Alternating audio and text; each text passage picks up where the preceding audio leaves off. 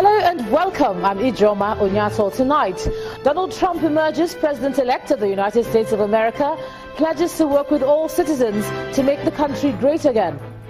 Democratic presidential candidate Hillary Clinton congratulates U.S. President-elect Donald Trump, asks him to work for all Americans. President Buhari, other world leaders congratulate Donald Trump over his victory. And River State Governor Nyesom Wike raises alarm over alleged plan to sweep case of printing of fake INEC materials under the carpet. And on business news tonight, global financial markets reverse early losses after Donald Trump's victory as the Nigerian stock exchange remains in negative territory. On sports news tonight, Confederation of African Football confirms 64% increase in prize money for next winners of Nations Cup. I'm Linda Kibe, and from Abuja, Nigerian lawmakers and other government officials react to the victory of Donald Trump as U.S. president-elect.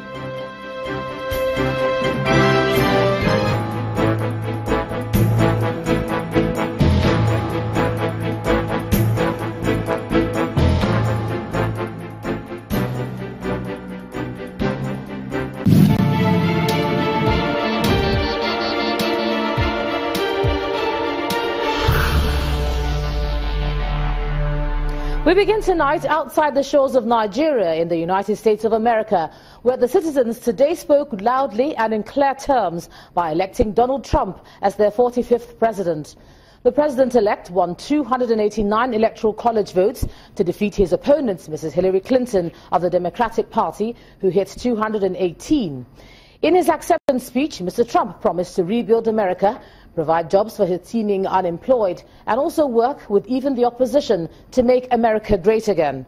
Our correspondent Maria Bird reports from Washington, D.C. Election results are in, and we have a new president-elect, Donald Trump of the United States of America. This historic election has elected the first U.S. president who has never served within the U.S. government or military. President-elect Donald Trump calls for closing the gap of division in America and has promised to be the president for all Americans. Working together, we will begin the urgent task of rebuilding our nation and renewing the American dream.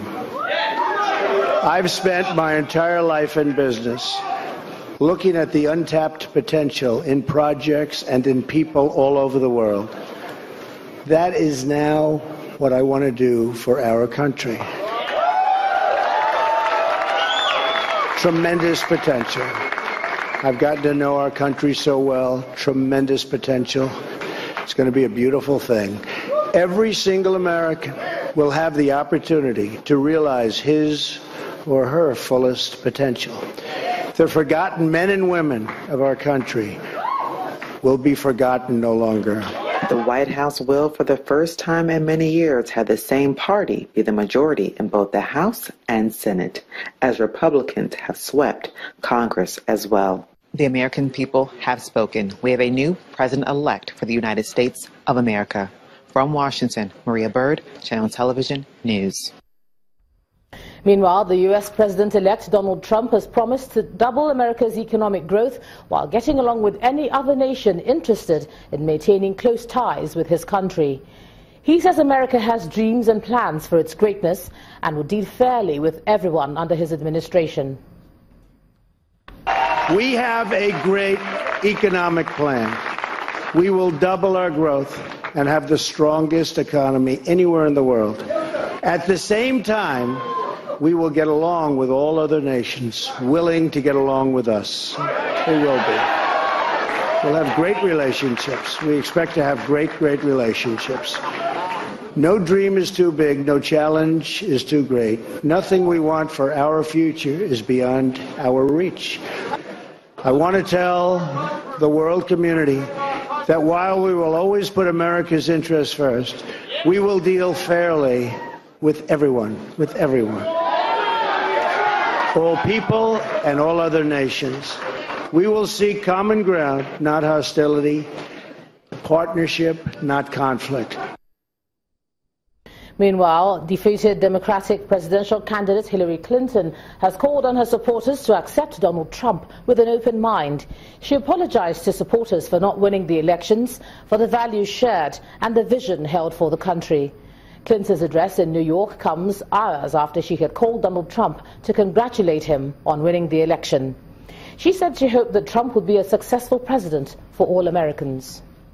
I know how disappointed you feel because I feel it too. And so do tens of millions of Americans who invested their hopes and dreams in this effort. This is painful, and it will be for a long time. But I want you to remember this.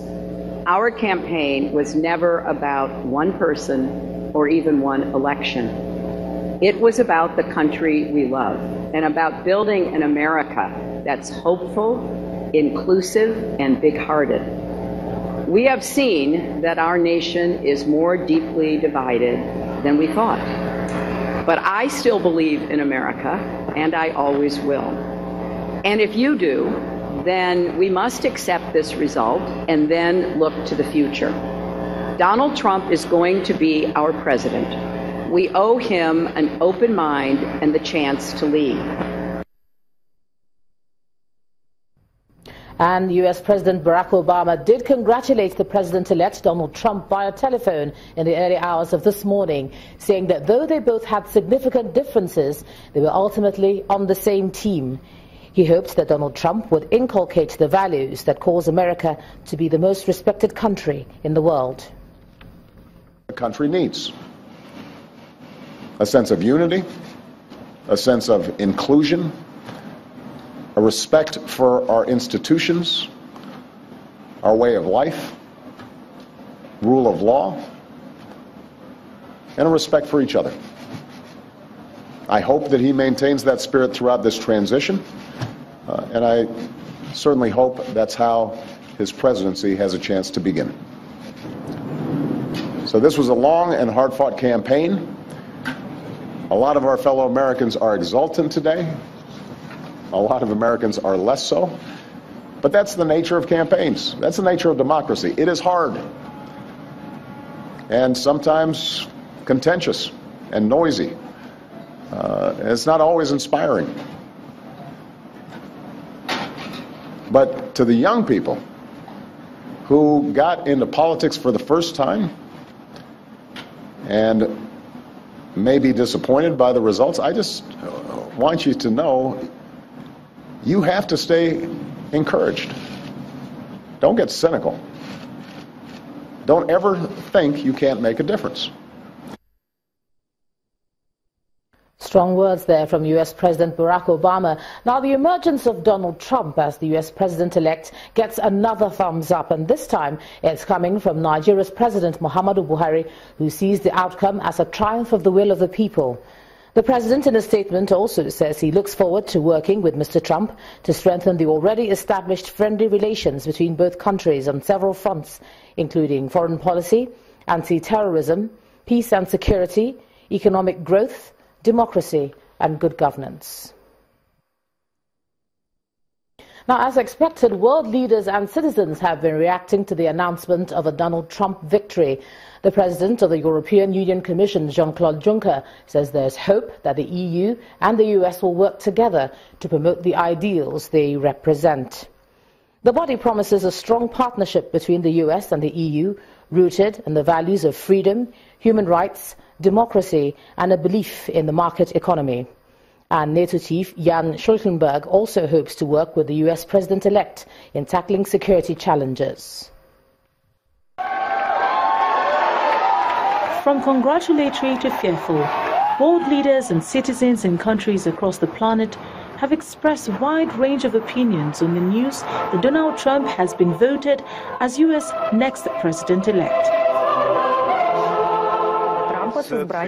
In Moscow, President Vladimir Putin sent in a congratulatory note saying he hopes they could get the US and Russia relations out of crisis. As I have already said many times, it is not our fault that Russia-US relations are in the state they are in now. But Russia is ready and wants to restore full-fledged relations with the United States. Australian Prime Minister Malcolm Turnbull sent in a congratulatory message to the new US President-elect. On behalf of the Australian Government, I offer my congratulations to President-elect Donald Trump on his historic election victory, of which he has just spoken moments ago in New York. Throughout his campaign, Trump pledged to take the US on a more isolationist America First path. His position raised the possibility of damaging relationships with America's most trusted allies in Europe, Asia and the Middle East. Although Trump vowed to renegotiate the Iran nuclear deal, Iranian Foreign Minister Mohammad Javad Zarif is calling for US President-elect to stick to the international agreement and stay committed to the multilateral nuclear deals. As far as the Islamic Republic of Iran is concerned, since Iran and the United States haven't had political relations, what is important is that the future US President-elect is obliged to stay committed to this not bilateral, but multilateral nuclear deal. And in Berlin, where German Chancellor Angela Merkel's defense minister described the news as a huge shock. French President François Hollande also sent in his congratulatory messages, but warned that the results will open up a period of uncertainty. I congratulate him, as is natural between two democratic heads of state. I am thinking of Hillary Clinton, with whom I worked during the Obama presidency. This American election opens a period of uncertainty. I have to face it with a clear head and clarity. The presidency will be Trump's first elected office and remains to be seen how it will work with Americans and the rest of the world. It was neck and neck with Hillary Clinton, and now the bumpy US election race is over. After surpassing all expectations, what do we know about the 45th President of the United States?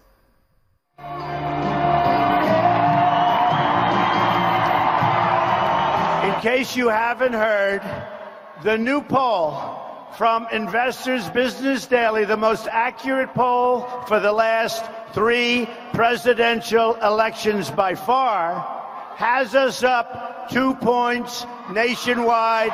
We're leading, number 1. Born June 14, 1946, Donald Trump is a businessman and a television producer. Trump was born and raised in New York City, received a bachelor's degree in economics from the Wharton School of the University of Pennsylvania in 1968.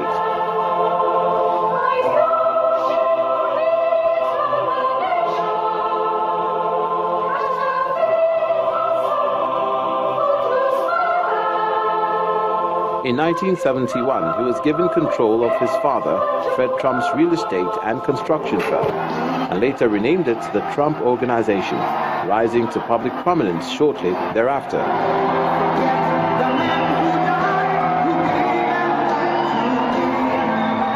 As of 2016, he was listed by Forbes as the 324th wealthiest person in the world and 156th in the United States. In 2007, he received a star on the Hollywood Walk of Fame.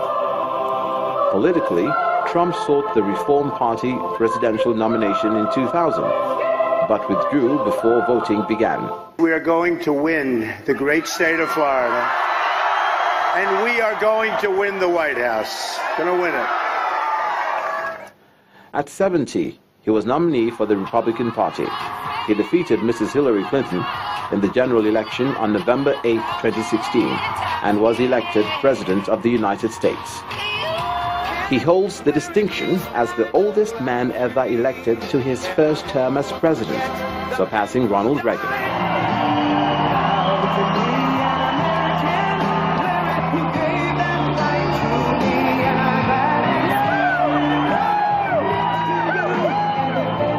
is married to Melania Trump, father of 5 and grandfather of 7.